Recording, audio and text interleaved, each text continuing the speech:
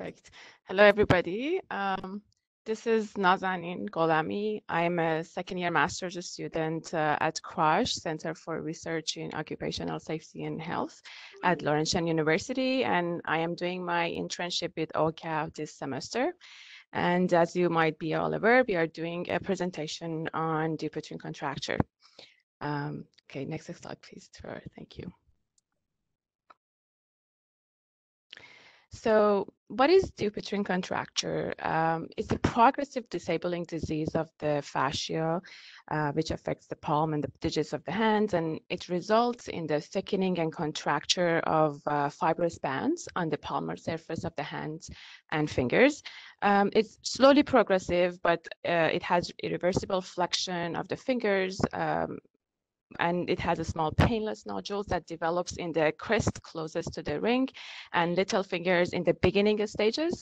And as it progresses, the nodule develops into a fibrous cord that's extending under the skin of the palm into the fingers, which will eventually draw the fingers towards the palm. So as fingers are affected, it becomes really difficult or almost impossible to do certain daily activities, which those could include getting dressed, washing, or any other task that involves the use of the hands. So basically, the manual dexterity will be affected, would be perfect. Thank you. Thanks, Trevor. So it's more common in men than women, and its prevalence increases with age. In terms of the anatomy of the hand and the structures that are affected because of Dupuytren contracture, would you, okay, perfect, thank you. So those would be transverse carpal ligament and palmar fascia. So we can get another view of palmar fascia here. Fascia is really important for you because it has a it's very strong and it gives you the strength to actually grip objects. So in the next slide, we can see that the muscles and the tendons that are responsible for bending and flexing your fingers includes flexor digitorum profundus muscles and flexor digitorum profundus tendon. So this is the action. So this is how they work to bend your fingers and thumb. Next slide, please. In terms of the palmar fascia itself, it's triangular in shape. It has great strength and thickness. It's a continuation of the palmaris longus tendon, and it divides into 4 slips, which goes for each fingers in the picture, as you can see. It provides a tough gripping surface for the hand, and as the nodules from the Dupuytren contracture form in the palm of the hand, it begins to blend and skin becomes really puckered. And underlying skin of the fascia start to contract and cause an impairment of the hand and finger function, and we will get to that, how that happens. So this is flexor tendons on the skin, as you can see. Those are the tendons that I just talked about. So, and they are cushioned or protected in terms of functionality by tendon sheets. They're like a tunnel in this picture. But as the disease progresses, next slide, perfect. So nodules actually form under the skin. So this is the progress of the disease. And after that, you can see that the nodules and the fibrous cords are actually trapped behind the tendon sheath here, and they exert tension on that tendon. So you can see the functionality is compromised, and with cord being rigid and trapped, it exerts tension, and I just mentioned, on the tendons. Next slide, please. So the finger starts to bend due to this tension that's created. And as you can see, it could affect multiple fingers, which includes your little finger and the ring finger usually. And usually the Dupuytren contracture is bilateral, so it happens in both hands. Next slide, please. So in terms of the symptoms, in the earliest stages, as I mentioned, it begins with a lump at the base of the affected finger, and it most commonly affects the ring and little finger. So majority of cases will occur in both hands, and, as I just mentioned, and seldom is associated with pain unless fingers are forced into hyperextension. And as the disease progresses, it's going to lead to an inability to extend the affected fingers from flexed positions, and you will eventually end up with a decreased range of motion of the affected fingers, which eventually can result in a loss of normal grasping. Next slide, please.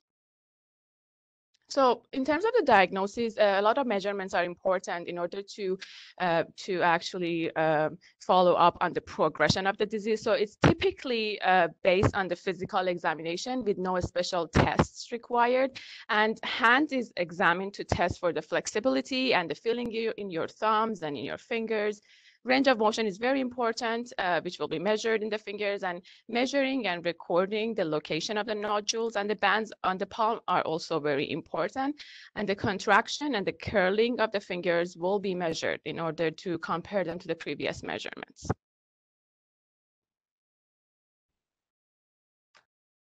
Great, thanks, Naz. No Now, problem. before we get into truly understanding a bit more about Dupuytren's contracture, we need to go back and do a quick rehash of Epidemiology 101. For a lot of the studies we're going to be talking about, they use a measurement called the odds ratio. Now, the odds ratio is a measure between the association of an exposure and an outcome. It represents the odds that will occur within a given particular exposure compared to the odds of the outcome occurring with the absence of that exposure. The higher the number means the greater the association. So an odds ratio of 2 means that the outcome is twice as likely to occur. If the value is close to 1, it's a weaker association. So an odds ratio of 1.2 means it's 20% increase in an outcome with a given exposure. And if an odds ratio is less than 1, there's actually a protective effect. So for example, with an odds ratio of 0.2, that means there's an 80% decrease in the odds of an outcome occurring with a given exposure.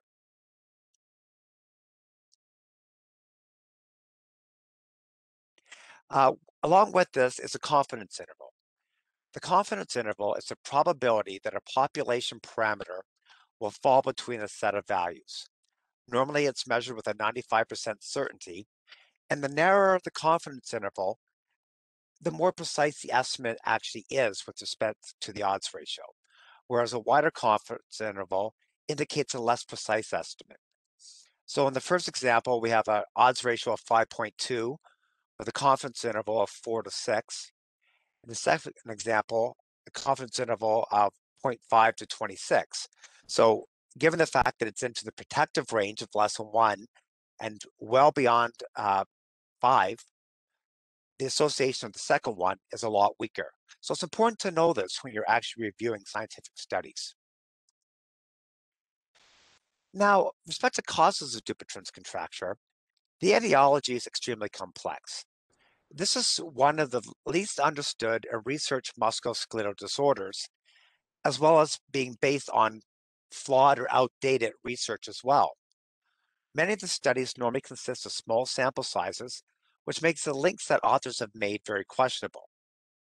Now, non-work-related risk factors can include age, being over the age of 40, gender, alcohol consumption, diabetes, certain medicines, cigarette smoking, nutritional deficiencies, and genetic background.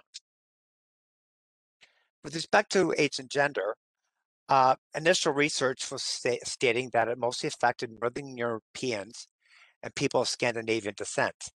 However, this is not necessarily true. It is more common in men, and it does usually seem to start in middle age.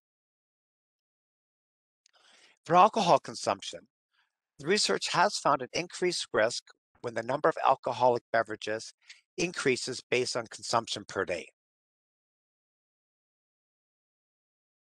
With respect to diabetes, there's a bit of controversy over the relationship, being is there a stronger relationship between the onset of Dupuytren's with type 1 or type 2 diabetes? And is it actually the diabetic condition that is causing this, or a secondary effect, which is normally a reduction in blood flow and nerve supply going into the extremities? Only one real study looked at epilepsy and found that having a history of epilepsy did have an increased risk of developing Dupuytren's contracture, but the odds or the confidence interval was actually quite wide. For smoking, an association was also shown, but the question then comes to rise again, is it due to smoking Or is it the secondary effect of a reduction in circulation going into the hands again? Now, we're going to spend a fair bit of time looking at the genetic link. Uh, it's one of the main reasons that Dupuytren's contractures claims are denied by the Workplace Safety and Insurance Board here in Ontario, or at the WSIAT level, as Dave explained. He mentioned an author whose name was McFarland, who placed very great weight on the genetic influence for the development of Dupuytren's contracture. He stated that Dupuytren's disease is a familial disease and thus a genetic influence. This was based just on a review of literature at the time with no actual research being done. Now, with respect to links of European descent, other studies have been done on other populations that have also found increased risks in different populations. Two of those looked at African populations, and another one actually looked at a Chinese population. So to say that it's exclusively in those of European descent is actually false. Now, the current WSIAT discussion paper from 2002 that's in the archives section of the link that Dave showed states that, again, Dupuytren's disease is a genetic disease and it's inherited. Now, this is actually based on a 1963 article by Ling. So this is 56 years old. And in the study, Ling is actually citing papers from as far back as 1833, 1948, and 1932 and 1934. These studies had very small sample sizes and had very high incident rates, 10% for the 1833, 44%, and 33%. Unfortunately, with the last two articles from 32 and 34, they were in German and I wasn't able to translate them. Now, within the link paper itself, the study only looked at 50 subjects and found that 68% of them had a family member with Dupuytren's across 4 generations. So once again, it was a small sample size. The selection of the subjects is questionable. He states that there's a high incidence in the general population in this study. When he looked at data, he said that 42% of males from Edinburgh, Scotland, over the age of 65 had Dupuytren's, which seems really odd. A study by DiBenditti in 2011 did a review of the 2007 census data in the United States and actually found that Dupuytren's contracture had a rate of 0.2% based on the US population at that time. So 42%, 0.02%. Once again, the association doesn't really quite work. Now, when they say he looked at family links across number of generations, the red arrows are indicating the person who he was looking at for his main subject. And basically, part of the flaws of this data is the blue arrow at the very top, number 2, 4. These are actually hearsay evidence. So I think my great-grandfather may have had Dupuytren's, but I don't know for sure. And of course, the person was deceased and couldn't actually be examined. Any of the subjects with a star beside them were physically examined. But then there's also other subjects used that may have been developing. So to look at it from this point of view and basically ask people to think back is not a really great way of actually determining genetic links. This paper also did mention some underlying conditions that could increase the risk, but occupational factors, sort of what do you do for a living, were not asked. So as mentioned, the previous study, the percentages were very small, and sample size has a really large effect on results. For example, if I had 10 subjects and 3 of them had regularly occurring nosebleeds, then my results are 30% of the population will have regularly occurring nosebleeds. The problem with this is this isn't actually true, and that's why small sample sizes really have to be watched.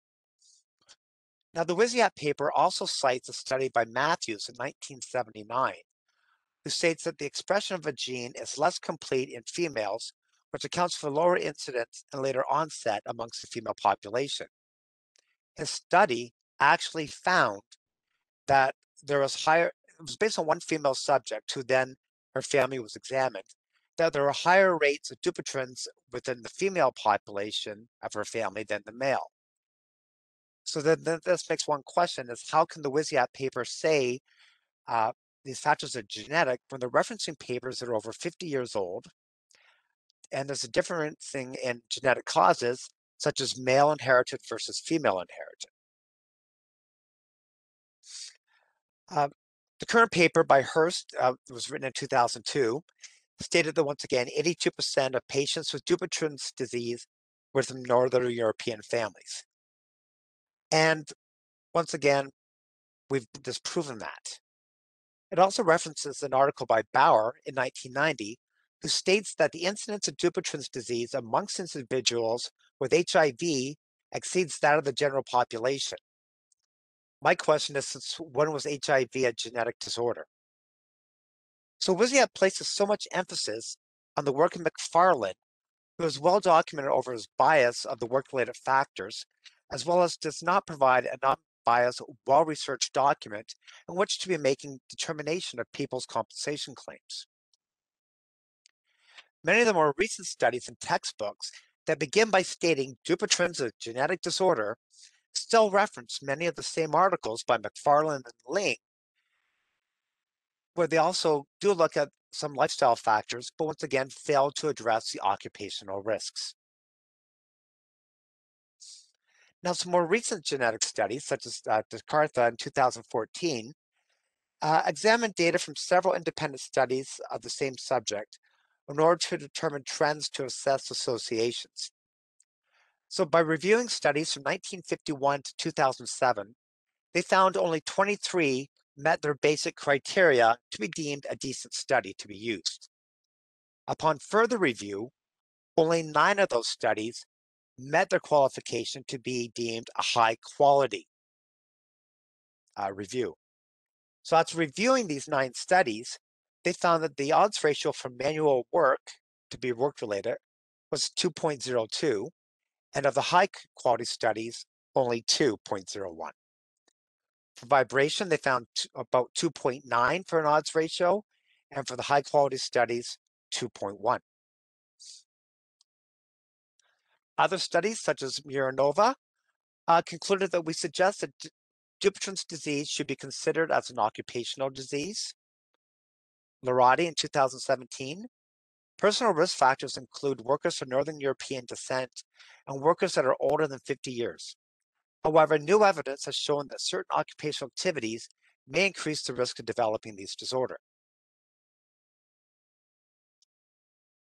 Lucas concluded that after adjusting for personal risk factors, manual work, and especially those tasks involving manual handling and vibratory tools, there was an association with the development of Dupuytren's contracture. Palmier concluded it was determined that long and elevated levels of vibratory exposure contributed to the development of this disorder. So some investigators believe that genetics also may only predispose an individual to the condition rather than causing it. But I think one of the most important things that are overlooked, especially with these older studies that were done between 1932 and 1980 that are being referenced, was a historical trend and societal norms, in that historically it was almost dictated that the son would follow in the footsteps of their father and work an apprentice in the same industry and work in the same occupation, especially in European countries.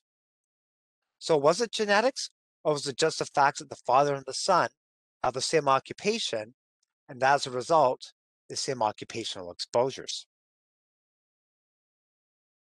Now, we at OCAL here at Sudbury actually had a client who's diagnosed with Dupuytren's with significant hand-arm vibration exposure. And it turned out that he actually had an identical twin brother who worked in an office environment and didn't have Dupuytren's. So identical twins are very similar to one another at a genetic level. So maybe this should be the focus for future studies when it actually comes to looking at genetic links. Now, unfortunately, both of the the client and his brother did pass away. So as a result, they could not be reached for any further follow-up on our part to to explore any of these links. Okay, in terms of the work-related causes of Dupuytren contracture, there are three significant risk factors that has been talked and researched. One would be single hand injury, manual work, and the lastly would be vibration. Next slide, please. Okay, so before we get into the details of those risk factors, as it was mentioned by Trevor, research is very limited and in literature with regard to Dupuytren contracture. Just to give you an example, if you do a research in PubMed with regard to Dupuytren's and work vibration, only 2 studies will show in the last 5 years, or Dupuytren's and work for the last 5 years would be only 3 studies, or Dupuytren's and vibration, only 4 studies. So the disorder is perhaps the most under research musculoskeletal disorder, and its known cause being really unclear due to the lack of research. So as Trevor just elaborated, is it genetics only, or is it work related, or is it something that affected by both of these factors? And we might know that that's actually the case. Many studies also tend to be anecdotal, so elaborated on case studies by clinicians or surgeons, and it cannot be used to demonstrate an association, although they are valuable, but we need more research. Next slide, please. So one of the most comprehensive reviews at the time, and is still considered one of the key articles with regard to Dupuytren's, is been done by Liss and Stock in 1996, who examined the data from previous studies in order to determine the work relatedness of Dupuytren's.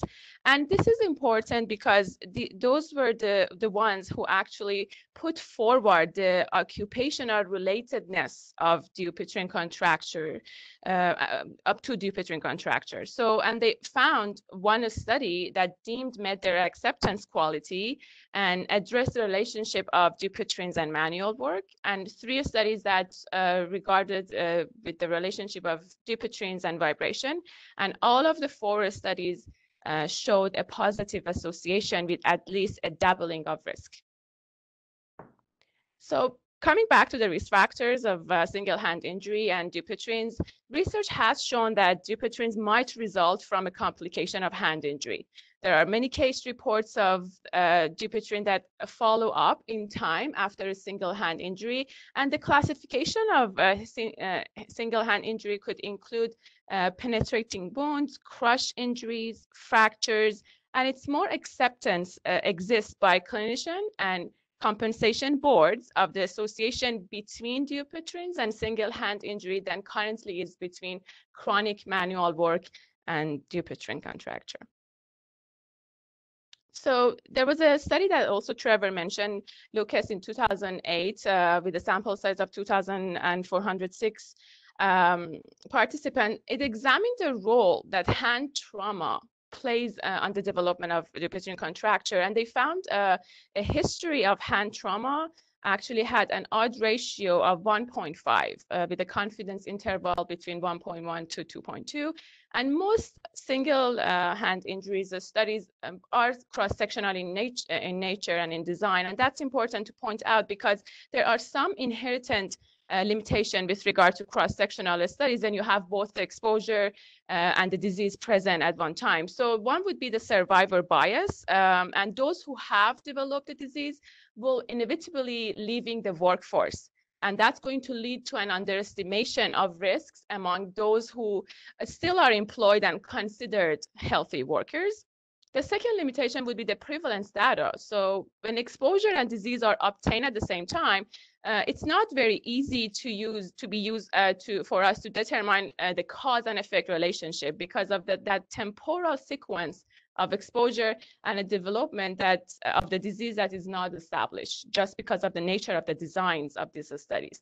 And lastly, most of the studies rarely were the examiners blinded to the exposure status or to the case status. And as well as very quantification in terms of exposure was presented, such as force, frequency, vibration, and merely they were classified as job titles. And we need more research to tell us more about these quantifications. So the second risk factor is manual work. That's the most controversial one, and just because we don't have enough research. It's not that it's not, so manual work could include like use of hands, and it's like lifting, turning, pushing, pulling, banging, hitting, and these are just some classifications. There are other classifications as well. And it is believed that the macro traumas may bring about this condition in predisposed individuals. And there are some statistics that actually show workers who suffer repeated macro traumas of the hand are often affected.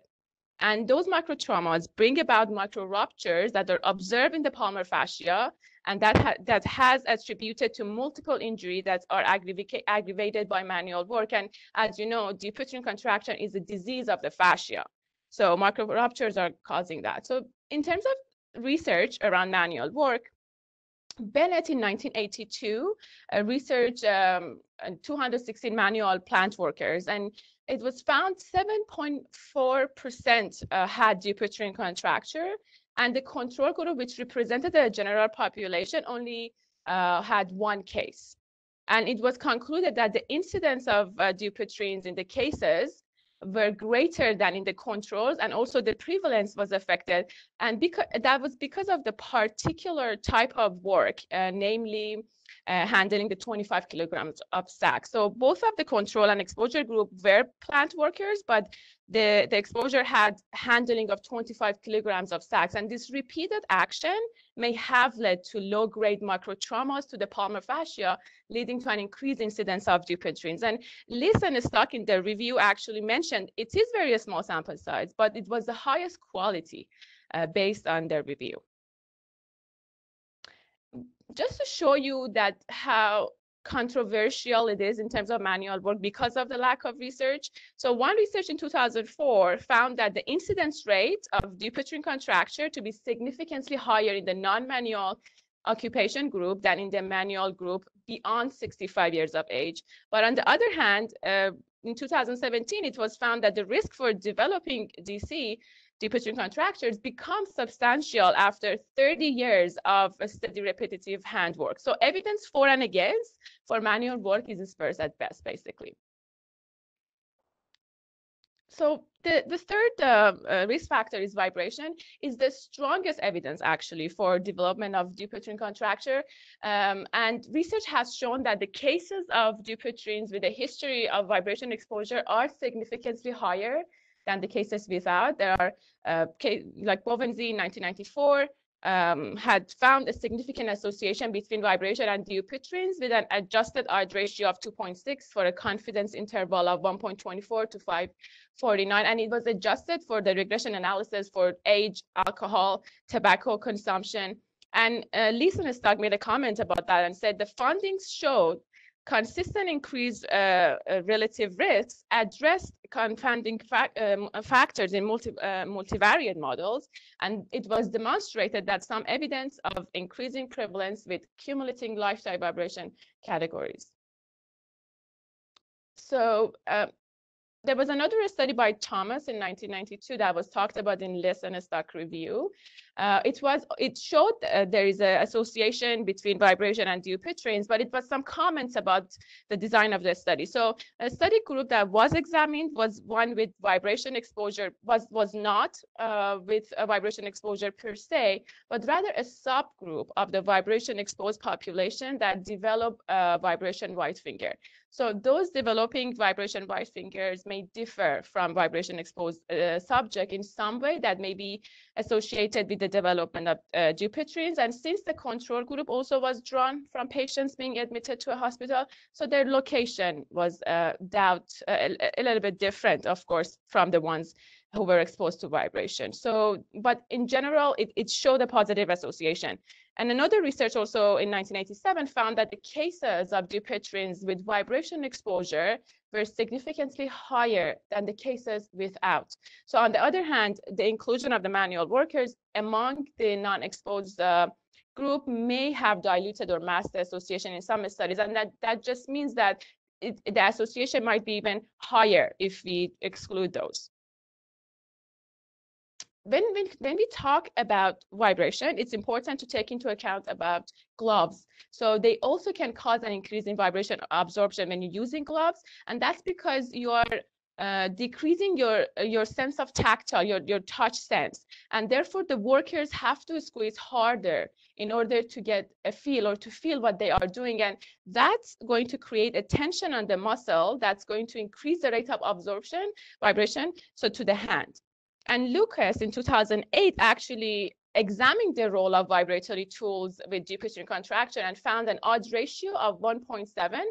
And another study in 1998 also stated proper glove fit and the ability of the glove to provide tactile feedback to the worker is the most critical. Another one in 2014 concluded that the risk of Dupuytren's is more than doubled in men with high levels of weekly exposure to hand transmitted vibration. So as you can see, glove as part of the vibrational, using vibrational tool is important to be a right fit because it has an effect.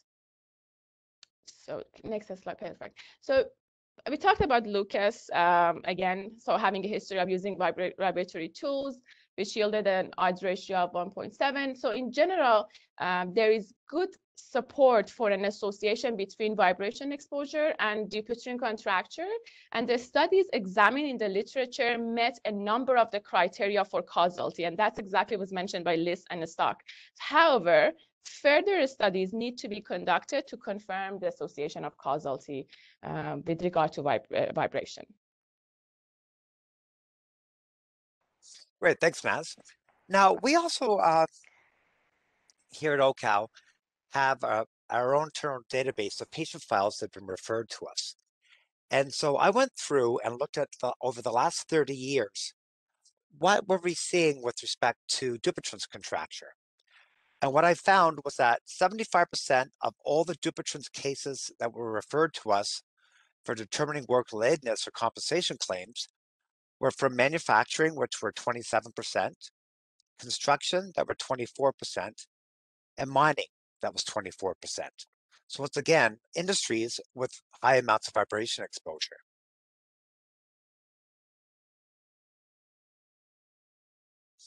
With respect to occupations, the top occupations that we found: miners, boilermakers, mechanics, millwrights, laborers, construction trade helpers, electricians. So once again, more of the occupations that were reflected within the industries that we found as well. Now, with respect to treatments of Dupuytren's, there's basically two options. The first is non-surgical, where the treatment option depends on the severity of the underlying condition. So you can get temporary relief of the pain and inflammation through cortisone shots, heat and stretching treatments, wearing a splint at night to keep the fingers straight, or a relatively newer technique is a collagenase injection, where an enzymatic drug that breaks down the collagen can be injected into the corded tissue to soften and weaken the contracture. And of 85% of the people treated, they had about a 50% reduction in their contracture, normally within about 30 days. For surgical options, when the joint at the knuckle reaches about 30 degrees of flexion, they've reached what is considered the criteria for surgery. The goal of the surgery is to allow the finger to straighten by removing the diseased fascia. The tension in the finger is released by removing the tight cords in the fascia. And if it recurs, the contractions are often more severe, resulting in the surgeons either having to fuse the individual finger joints together, or in a worst case situation, it may actually become necessary to amputate the fingers if the contracture affects blood or nerve supply, leading into the ends of the digits. And for people who are interested, we've got 3 pages of references for you if you want to go through them. And that brings us to the end of our presentation. So Val, do we have any questions?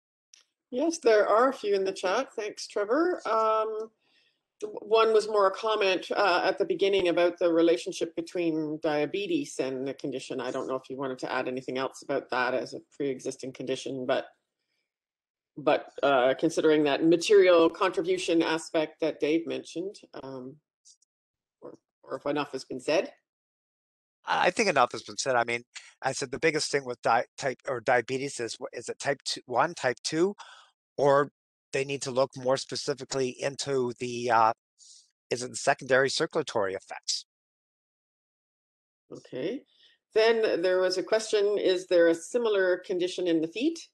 And then there was a later answer, I guess with the same person, about Lederhose disease with a link. That's correct. Yes, it's Lederhose disease because the Dupuytren is like it's the disease of the fascia, and it can be also seen in the feet. It's called Lederhose disease for sure. Yeah. Great, thanks. And does Dupuytren's contracture include a weak grip that is butterfingers? I'm not entirely sure about butterfingers, but I know a little bit. I think butterfingers are only affecting the tendons, and usually it's one finger that it's curled, or if you do an examination, it also can really extend fast when you are doing a fist and opening your fist. But in the fascia, it's a different case because then you're putting pressure on the tendon. The tendon itself is not affected. It's the fascia that's affected, and the pressure of that nodules and fibrous cord that are putting on the tendon, and therefore there is a secondary effect of your fingers to be affected, your little fingers or your ring finger that are curled, and you cannot even extend them. There is no hyperextension involved, basically. But I'm not entirely sure. Okay. I can look into that for sure if you want. Thanks, Naz. And then there's another question. Is there any information available for DC and gaming? With respect to gaming, repetition isn't really something that is being looked at as one of the proposed risk factors for Dupuytren's contracture. What you're seeing with gaming is more of a tendonitis of the fingers or a tenosynovitis happening just due to sort of that repeated rapid non-rest interval with often high impact forces when you're banging the button. So no, I would say it's more of a tendonitis than it is anything to do with Dupuytren's. Okay, thanks. And then there's a question about would the use of odds ratio as opposed to relative risk ratio be considered a limitation in these studies? Naz, do you want to tackle that one, or do you want me to do it? You can go ahead. It's really hard to say. One of the and that's the biggest problem is we're going back and we're looking at criticizing and critiquing studies that were done previously when a lot of the methods that we had for data analysis and proper experimental designs weren't there. But to go back and re-examine the data, calculating relative risk instead, would be very interesting to see if there actually was a difference. From all the studies I looked at, I mean, odds ratios were the only stat used. Naz, I don't know if you came across any that you talked about relative risk at all? No, mostly odds ratios. Like even the recent ones are using odds ratios, yes. Yeah, so it really is hard to say. Okay, thanks. So that's all the questions. Oh, here's another one. Has OCOW noted DC being reported while people are actively employed, or is there a latent effect with development of the condition? Great question, because I mean, as we said, it normally tends to happen in individuals over the age of 40, but it is occurring in people who are actively working, but at the same time, there actually is a latency effect as well. I would say it's probably about a 60-40 split, with 60 being retired or close to the retirement age, so about 60% over the age of 60 and 40% under the age of 60.